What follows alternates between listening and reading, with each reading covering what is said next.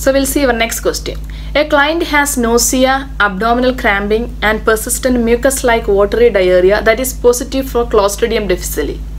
The nurse anticipates that client will be prescribed which medication to treat this condition.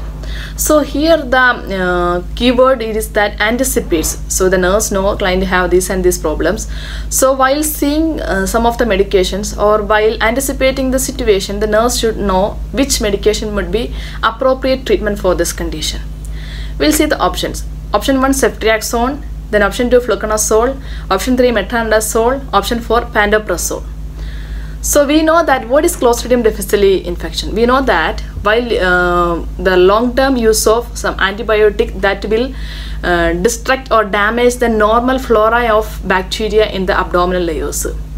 So as a result, this will develop a superinfection and the abdominal walls doesn't have the ability to properly absorb the food content what the client is ingesting, and it will goes like a watery stool, because the food contents are not absorbing and the proper digestion is not occurring, because the normal flora of bacteria is damaged because of use of some kind of other antibiotics for long term, or it might be sometimes because of some of the nosocomial infections.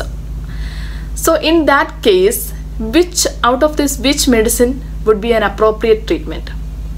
Ceftriaxone, we know that it is a cephalosporin antibiotics and usually it could cause C. difficile infection. So we cannot prescribe ceftriaxone. So we remove the option 1. Then fluconazole, we know that it is an antifungal agent. It is not an effective treatment for C. difficile infection. So we can remove option 2 also. Then option 3 metronidazole. So this is one of the main treatment or the antibiotic that is used for the effective treatment of Clostridium infection. And sometimes if the IV vancomycin is not effective, so that time clients might be taking the oral vancomycin also. That is also an effective method. Then the option 4 is pantoprazole. Pantoprazole, we know that it is a proton pump inhibitors.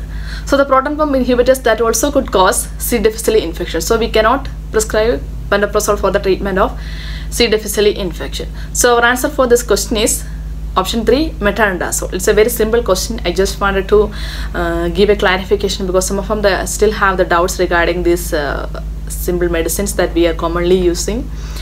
And I hope it's clear. We'll see you with next question.